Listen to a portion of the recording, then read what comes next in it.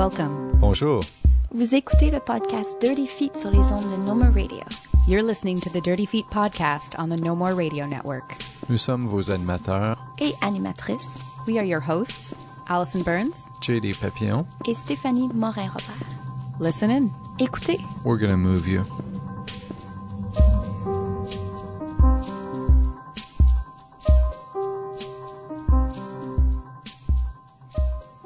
This episode features an interview by JD Papillon of Hiroaki Umeda that was recorded back in May 2015, just before the North American premiere of Split Flow and Holistic Strata, two works that he was presenting at Théâtre Maisonneuve as a part of MUTEK here in Montreal. Enjoy.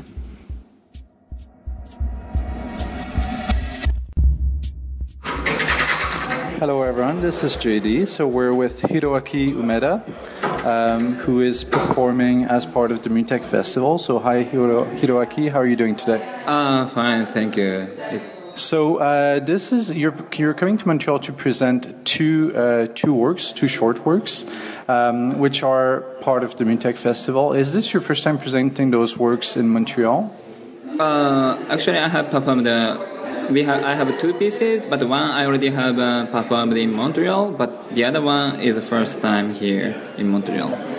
And when you performed those pieces in Montreal, which part of, in which context was this? Was this as part of MUTEK, or was this in a more dance, typically dance environment? I think it it was in UCC. In the Tandimage festival, part of the Tandimage festival or something. Yeah. And when you usually perform your works, because there is a strong combination of visual arts with the multimedia component and the dance component, yeah. Do you feel that you usually tend to get invited more by dance presenters or more by multimedia or like more visual arts festivals or environments as the MUTEK? I think it's 50-50 now, like between dance and digital art festivals. Yeah. And this company is now, about 13 years old? The company that you started as 20? Yes, but the member is only me, so it's not really a company. Yeah. So you've been doing this yourself for about, since the early 2000s? Yeah, yes. And since then, the technology has probably evolved quite a bit. Uh-huh. Do you feel that your dance has moved differently because of the multimedia component, or do you feel that the main line through of your dance and your approach to the body has stayed the same? I think that I'm doing the same direction with my dance. But with the technology that dance can be emphasized sometimes, or I can do something not really different, but in the same direction, but sometimes a little bit different. So it's like working together, dance and technology, I think. At first, you were not part of. You did not start your studies in dance. You were studying in photography. Yes. And then eventually, you discovered dance and the possibilities of the body and movement. Yeah. What exactly made you go more and more towards the body as a tool for art, as a matter? Yeah, okay. I think that when I was doing photography, that I felt I was very frustrated that I cannot express so much about my impulsion. And then I was looking for live performance. I mean, that art style that I can make the piece in real time. So then I get interested in dance. Then with this impulsion, I'm developing my dance. Yeah. And on your website, in your artist statement, you mentioned this notion of impulse. And it seems to be very prevalent in your work. It seems to be very central to it. How do you bring together this desire for the impulse, for the ephemeral in performance, for the immediate, or how do you bring this listening to the body as part of a construction of a piece, and bind that together with everything else that comes with a piece? So the lighting, the multimedia, which is it's programmed, right? So it is set in stone to some extent. how do you manage to bring this impulsive quality to your work, even with everything that surrounds it? Actually, with my impulse, I'm making the art, not only dance. So my purpose to make the dance piece, actually to make the space with my impulse. So I always say that if I don't need my dance to make this space with my impulse, I wouldn't dance. So dance is not the center in the piece. So then, anyway, that my purpose is to make a space. So anyway, for me that designing light, designing sound, designing video design, it's the same. Like it's a part of the choreography, I would say. But just change the media, like not human body, but sometimes sound, So and then make the space, yeah. And in your research, also in your artistic statement, again, in what you try to bring to the public, there is very much I sense a notion of the communicability of this kinetic essence. Do you ever feel like bringing people on stage so that you can give that to them more directly? Do you feel that you're a bit restrained by the typical performance setting? Actually, I made a video installation piece that audience can go inside of the space. I tried. So I'm researching two different ways, not only dance piece and also the installation of other visual art. So So. And when you perform a piece on stage, like in a more traditional setting, like we'll have here at MUTEK, how much of the piece is pre-choreographed and how much of it is very much, again, about finding those impulses in the moment? It really depends on the piece. But for example, in some pieces, I improvise like 80%. But some pieces, like I already set like 80%. So it's really different. Yeah. Mm-hmm. And in the case of those pieces that you're presenting at MUTEK, how much of it is already choreographed and how much of it will you be improvising? I think one piece, like Split, the name is Split Fall, it's more like, for me, it's really more dance piece. So like 80% is improvising. Then other piece called Holistic Strata, it's really more visual piece. In this piece, I would say 60% already set, so 40% improvised. Yeah. And when it comes to the Montreal audiences, how do you feel? Have you seen works from Montreal performers, choreographers, artists before? Do you know a bit what the scene in Montreal is like for dance, for multimedia and digital performance? Actually, unfortunately, I haven't seen so much Montreal stuff because I came here like just 3 days. And you won't have time to see anything during that out? Not really, yeah. One thing you mentioned about this kinetic energy, again in your artistic statement, which I found very interesting, is this notion of man being very much like everything else around him, very much being part of a yarn, of a textile, being atoms, and at the subatomic level, we're pretty much the same as everything else. When you perform and when you create, how much of this notion or this philosophy do you bring into the creation process? Like, how much of you is thinking, to some extent, I'm vibrating with the rest of the universe? When I dance, I don't think so much about this kind of thoughts, but when I make the piece, I try not to make the differences between dance and sound, for example. So anyway, as I told you, that for me, creating the space is the most important thing, so that anything that the material that I can use for the making the piece is I have to interpret at the same level. It's not like sound should be like this, dance should be like this. Not like that. It's like for me, it's same particle or something. So I try not to see so much differences between the materials. So when you create a piece, you create all of the elements one together. You link everything together at the same time. Yeah, kind of like a orchestra for the music. That you have this instrument, but anyway, they have to make a harmony for one song or something. So it's like that actually.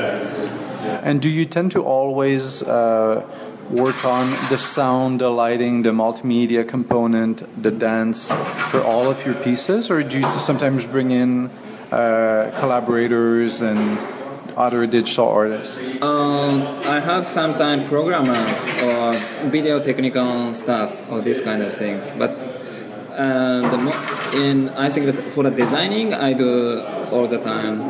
Yeah. And when it comes to the digital aspect of it, what could you tell us about how the use of technology is important for you, and how you try not to make it take over the body? Is this something that actually you think about, like the multimedia must not take away from the use of the body? Actually, that for me, that dance is a tool for my art, and then a digital tool is also the tool for my art. So actually, I don't see so much, that dance should be the. It's same things, yeah. It's same things. So both of them are tools for me, yeah. And if we went through a timeline of a creation with you, because a lot of the people who listen to Dirty Feet are dancers, choreographers, so this is one of the things that they're interested in.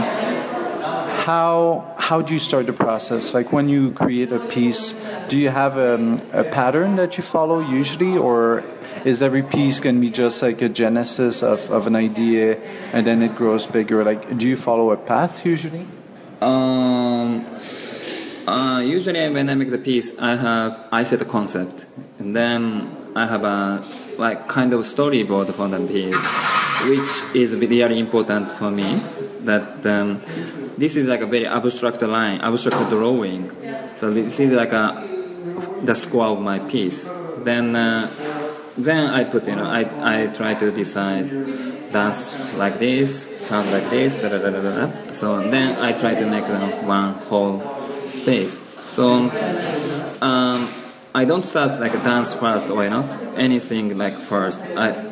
First things is an image of the space. Yeah. Due to the fact that a lot of your works are either going to be presented as part of an installation or in a live performance setting, more typical on stage with the audience looking forward to the performance, do you feel a need to make it as flexible when it comes to the physical space that it can be set in, so that you can switch it between the two? So do you decide that this piece could work as an installation, but I need to make it so that if I wanted to present it in a performance space, I could do that too? Yeah, like that. But when I make the, for example, holistic strata, I made also the installation, but also the performance. But with the same concept. Yeah. And sorry. So you created both in parallel. So you see them as two distinct things that are basically bound by the same concept. Yeah. And I want audience to enjoy in different approach, that installation way and dance way. So that's a purpose. And do you yourself have a preference for what you like to do? Do you prefer doing installation works with your body in the space? Do you prefer to present on a live stage? Does it depend on the project or on the city? Depend on the project, but the most important things what I can transmit to the audience. So if it's better to use to do the installation to transmit the sensation to the audience, I would take that way. So most important things is that not from my side, but more about audience. Mm-hmm. Yeah. And you came to dance at a later age in life. You started dancing, you were about 20. Yeah. based on this training, using different types of dance methods, you came to a concept all of your own. Could you tell us a bit about the kinetic force method? What I got interested in the dance, that anyway the movement, that so I'm interested in more about how you can make the movement, not dance actually. So that this method is for how you can control the body with natural forces. So not about the dance style, not about dance technique. It's more about technique for how you use your body. So that my dance is really abstract, and I don't have any type of the dance stance. So I got really interested in the system of the movement with your human body. So this is actually idea of this method. And for our audience who might not necessarily see your piece, could you describe a bit how that describes itself in your body? Do you feel that you have a certain way to move, a certain way to dance that you've developed through your work? If you could give a sort of an image or a presentation of how this is expressed through your body.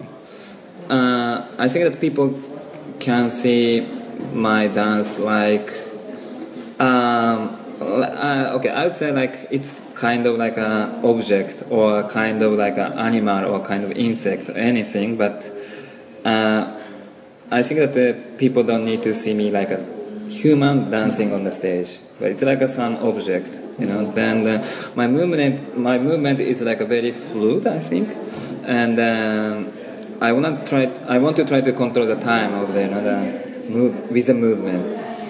So we've talked so far about a lot of different concepts, different approaches in your art, but do you feel that your art is communicative, is trying to say something specific, or what is the meaning for you of your creation? Okay, in my piece, there is no message or any meaning, any story inside. So that I want audience to experience a space, not to think too much, not to think about meaning, but just experience first with your body. Then, I want to transmit some sensation to the audience with creating a space. Yeah. I remember reading also about something that you were saying about the need to release the ego through the dance. How much of it is it still a focal point for you that you don't want to be an individual on stage dancing? You sort of mentioned that you want to become inhuman in a way. Is it really important for you that as performers we move away from this need for the ego as an artist? Yes, I think that on the stage as a dancer, I have to be like an object, not like a human, not like me. It's like one of the media or something. So I think it's really important for the performer, I think. Yeah. And after this, what's coming for you after this? Do you have new creations coming up? Do you have any plans to come back to Montreal shortly after? I don't have any plan to come back to Canada, Montreal, but I have some project with other artists and also maybe choreography piece, yes, in Japan, And you have a website where we can find more information about your work, videos also about your performances. Could you tell us what that website is, please? My website is hiroakiumeda.com, so you can find easily. Then also I have also a Facebook page, so you can find that with my name. So Perfect. So this will be performed at the Théâtre Maisonneuve on May 29th, on Friday, May 29th, from 7:30 p.m. to 9:30 p.m. Hiroaki Umeda, thank you so much for talking to us today. Yeah, thank you. Merci beaucoup. Yeah.